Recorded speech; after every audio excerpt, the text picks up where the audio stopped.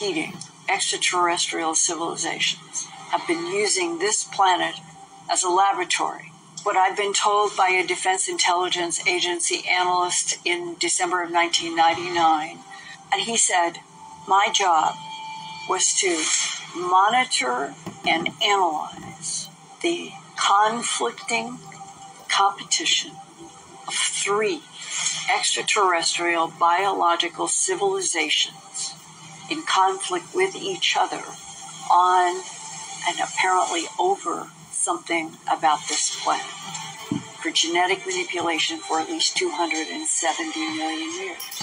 And I said, well, 270 million years is before the time of the dinosaurs. And he looked me straight in the eye and he said, one of the 3 competing groups made the dinosaurs as an 80 million plus year long experiment. We think it was the Ebens, the ones with the heads that are shaped like this and pear-shaped chin.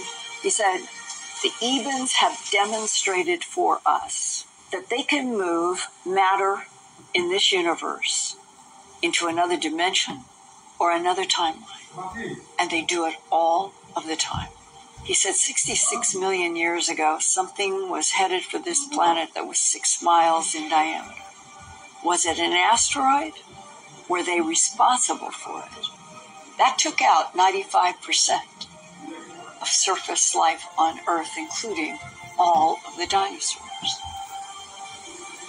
If this was their experiment, they could have moved that 6-mile diameter object into timeline or another dimension, and there never ever would have been any collision.